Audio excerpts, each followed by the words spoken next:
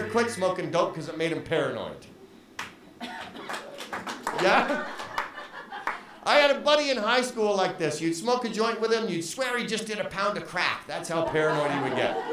We go over to a buddy's place one night, we pick up a little bag of weed, we smoke a joint. While we're there, we jump back into my car, we're driving back to my place.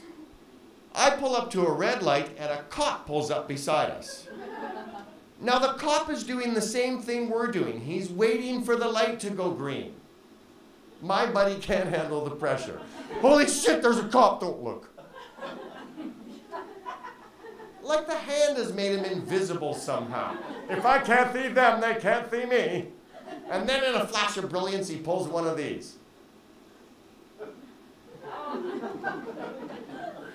Like he's peeking around a corner or something. Now we've got their attention. Oh, the cops are looking at us now. Cop rolls down his window. My buddy freaks out even more. Jumps out of my car. You guys, this is a true story. Runs in front of the cop car, pulls the bag of weed out of his jacket, throws a deke on the car and runs away. Like this high school football move is gonna buy him the time for a getaway. Like the cops are sitting in the car going, which way's he gonna go?